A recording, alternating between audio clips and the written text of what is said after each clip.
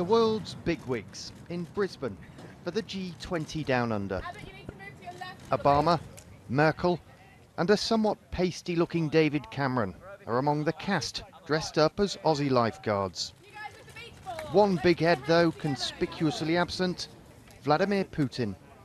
The organisers of this Oxfam publicity stunt said they didn't bother with the Russian president as they weren't sure he was going to get an invite.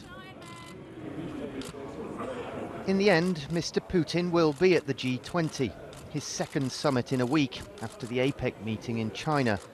But in Australia, he could cut something of an isolated figure.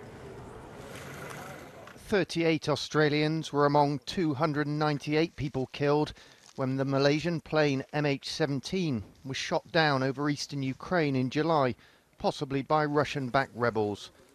The Prime Minister here says he'll be seeking answers from President Putin, even using an Australian sporting term suggesting he wants a physical confrontation. Look, I'm going to